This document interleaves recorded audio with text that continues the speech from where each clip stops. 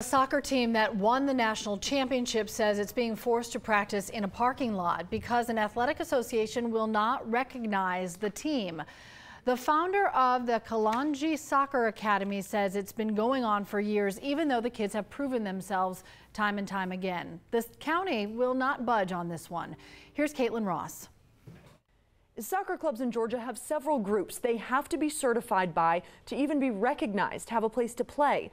This club says the Gwinnett Parks and Rec Department is standing in the way of getting certified, which results in a $7,000 bill per month just to have a place to practice.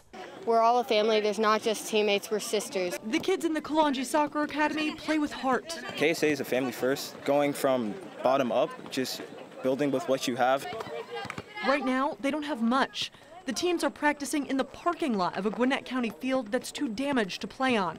Even running on the asphalt, their U18 men's team still won the national championship last year. It was a lot of hard work. It was a really fun experience, and hopefully we can do it again this year, but we're going to try our best with the conditions that we have now. The club's founder says they refuse to let anyone stop them. It would have been better for us to be on the field. The restrooms are locked. It would be better to have restrooms, but these are the conditions that we have, so we'll do the best we can. Head coach Bruno Kalonji started the club when he saw how many kids wanted to play soccer but just couldn't afford it. Half of the children who play on his teams are from refugee families and on scholarship to play. We pick up these kids from their home, we feed them. But right now the club has to pay almost $7,000 a month to Gwinnett County because they're only considered renters, not members of the Youth Athletic Association.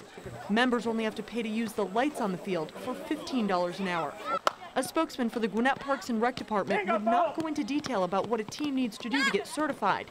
He said there are 2 clubs that are members that the kids could join and have a field to practice on.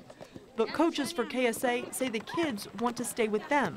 All we're asking is for a home, and we want stability for the kids. We're kind of used to being the underdogs and everything, so whatever we have thrown to us, we'll take it. We reached out to every single commissioner in Gwinnett County to find out why they won't take this up for a vote, but so far we have not heard back.